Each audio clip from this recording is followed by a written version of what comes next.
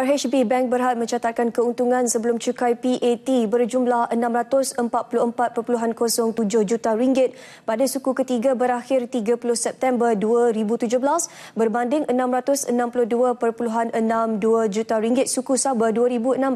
Perbandingan pendapatan bank ini dalam suku ketiga susut kepada RM2.62 bilion daripada RM2.65 bilion tempoh sama. Segmen perbankan runcit merekodkan keuntungan sebelum cukai lebih rendah apabila susut 3.2% kepada RM799.5 juta pada 9 bulan pertama berakhir 30 September 2017.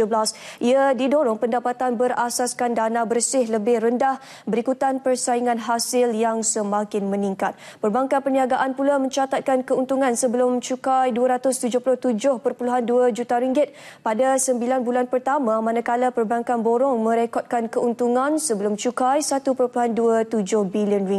RHB Bank mengunjurkan prestasi lebih baik tahun ini dengan terus menumpukan bidang pertumbuhan terpilih di samping menguruskan kualiti aset secara berkesan dan meningkatkan produktiviti melalui usaha pendigitalan. Bank itu menjangkakan akan terus mencapai keuntungan mampan pada suku seterusnya walaupun pertumbuhan pinjaman bagi pasaran domestik perlahan selain ketidaktentuan global yang berlanjutan.